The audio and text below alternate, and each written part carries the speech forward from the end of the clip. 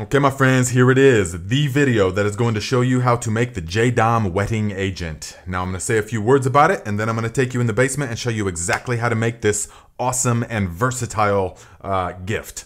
And so the JADAM wetting agent is a surfactant, meaning that it breaks the surface tension of the water, allowing whatever the herbicide or the pesticide, natural pesticide that you're using, it will stick to the plant a lot better than otherwise. Also with the fertilizers as well, we can use this. It's super versatile and it can be a pesticide in itself. Cabbage worms, aphids, any soft-bodied creature, it's very effective for those just by itself. So first thing that we have to do is get the potassium hydroxide of a high quality. So I put a link in the description to the kind that I use. 90% pure, food grade. You want to get the best stuff that you can. It's very important. Next thing is the oil. We're going to be using canola oil because it's economical and it's it's got the best wetting power of all the oils. You can use other oils, but just stick with exactly what you see here because this is actually the trickiest of all the solutions to make. But if you follow this exactly, you will have success. So get the canola oil. Next thing is the most important to get right, and that is the 0 ppm water. So distilled water is ideal. And you can also get it from a dehumidifier. Also rainwater can work, but if it comes in contact with your shingles and stuff, it can have dissolved solids in it. So I just recommend just wait until you can get the true distilled water, because even filtered water, like with the Berkey water filter or the ceramic water filters, that removes bacteria and viruses and things, but that does not remove the hardness of the water. It does not soften the water, meaning the TDS. It does not remove the dissolved solids. So we need to utilize the distilled water for success. Now let us go into the basement and I will show you exactly how to make this stuff, and then we will come back and I will tell you exactly how to use it. Okay, first step is to acquire the appropriate utensils. In this case, a food grade 5-gallon bucket. It doesn't have to be food grade, but I like it to be. And then a tight fitting lid like this. And then we're gonna drill a 1/2-inch hole in the top of the lid so that the shaft of this paint stir that you can get at the paint store or at Walmart, so that it can fit through it. And you'll see why later. Then the next step is we want to weigh out exactly 320 grams of potassium hydroxide. And then we are going to take the 320 grams of potassium hydroxide and put that first into the bucket. Then we are going to take exactly 250 milliliters of the distilled water, and we're going to add that slowly to the bucket of potassium hydroxide. Now immediately you will see a reaction happen, and there will be a boiling and a very noxious kind of fumes, so you want to do it in a well-ventilated area. Do it with the lid on, shake it around until the potassium hydroxide is completely dissolved, such as this. Then we are ready to take the 1.8 liter, exactly 1.8 liter of the canola oil. And we are going to add that in slowly to the mixture.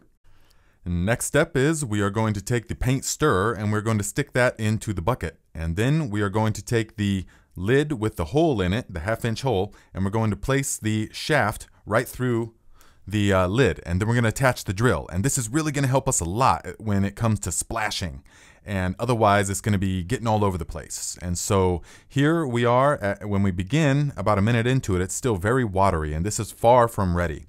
So here we are now about 4 minutes into it, and you can see it's starting to thicken up, although it's not nearly where we want it. It's getting thicker, but it's not sticking to the ladle, and so we really need it to become thicker. So here we are, about 9.5 minutes of actual solid drilling, and it is where we want it. So when yours, after about 9 minutes of drilling on high speed, this is what it should look like. Like a thin mayonnaise or mustard. When you pull it up, it kind of sticks to the ladle, and it's starting to get the bubbles, and it's just really started to thicken up. So this is adequate. This is where we want it after 9 minutes on high-speed drilling. Now we're going to remove the ladle, and we're going to replace the lid, and then we're just going to let it sit for 72 hours. And in that time, it's going to begin to set up. You see, here we are about 36 hours later, and it started to set up really nice, but the center is still far from set, so it's not ready. Here we are 72 hours later, and the whole thing is pretty much as set up as it's going to be. And when we press it, it's like a real soft, like a lard or tallow or some kind of maybe a fruit cake or something like that. At this point, we're going to add exactly 1 gallon of the distilled water. And we're going to pour it in slowly, and then we're going to take the ladle and break it up into clumps. We're going to get all of it out of the sides of the bucket. We want to make sure that it's all going to start to get broken up. And then we are going to utilize a potato masher. And then we're going to take the potato masher and we are going to break it into finer chunks like this. We're just going to mash it all up. And we really want to get it mixed in well with a real low agitation speed. And then we let it sit, and then we'll come back like an hour later, and then we'll do it again, and you see more of it is dissolved like this. And so after 1 or 2 cycles of this, after an hour or 2, then we're going to add exactly an additional gallon plus 13 ounces. And then we are going to start stirring like this. And what's important when we stir is that we use a low RPM. You see how we're starting to get a little bit of foam, but we don't want to get any more foam than this, as little foam as possible. If you are stirring it too fast, you're going to get a whole bucket full of foam, and that's not what you want. So you want to use a low RPM. Do it for a minute or 2, and then let it sit for an hour, maybe 2 hours, and then come back, do it for another minute or 2 until you see here after 4 cycles of this or so, after 4, 5, 6 hours, it has all started to dissolve really good. And the clumps are smaller and smaller. And when it gets to this point, then we're just going to drill it on a nice and slow RPM so that we're not creating a lot of froth. We don't want them suds in there.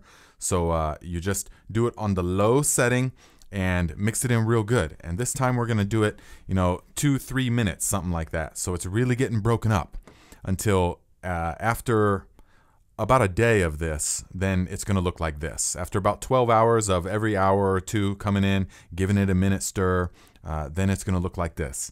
And this is getting pretty close to being ready. So we're going to go ahead and let it sit for overnight. And then when we come back in the next morning, this is what it looks like. So I'm going to go ahead and call this good. There's a little bit more left that might settle down with time, but we can go ahead. We can put this in bottles right now. Or my favorite method is to just put a lid on it and place it somewhere in where it's somewhat cool, where it won't be disturbed. And it lasts pretty much indefinitely. There's no expiration date. Go ahead and take a screenshot of this so you have the exact recipe. Okay, my friends, so you have made JADAM Wetting Agent. Now, I'll put a link in the description to the JADAM book so that you can read the book for yourself. I highly suggest it. But this, remember, I did not invent this. I'm just showing you exactly how it's done. So if you've made it and it looks like this, that's because you use tap water or something with parts per million in it, 180 or something. So it's cloudy, it's got foam up top. This is not going to be nearly as effective as this stuff that we just made with the distilled water. And it's very important because the effectiveness is determined by this. So we want to use the distilled water so it will look something like this. Okay? Now, when are we going to use this? Anytime that we apply any of the natural pesticides or natural fungicides or natural fertilizers to the leaves of the plants. Meaning anytime that we foliar feed them or spray any of the insecticides, we're going to utilize this stuff. We're going to start out at 1 ounce a gallon, and then we're going to observe to make sure that everything is fine. And if we need more power, 2 ounces maybe, and then observe again, and 3 ounces a gallon that we could use. If we have a total infestation of like thripes or aphids or some soft-bodied creature, we can even go to 4 ounces a gallon along with one of the natural pesticides like the garlic or something like that. Things I've made videos about. But we don't want to go any higher than that. So for the most part, 1 ounce a gallon is going to be totally adequate. You can also use this as soap. It's a wonderful mountain type soap. And there you have it, my friends. So if you found the video useful, give it a thumbs up. And this really took a lot of effort for some reason making this one. So if you would like to say thank you by way of a donation to the PayPal account, there is a link in the description, and I would greatly appreciate it. I will see you next time, my friends.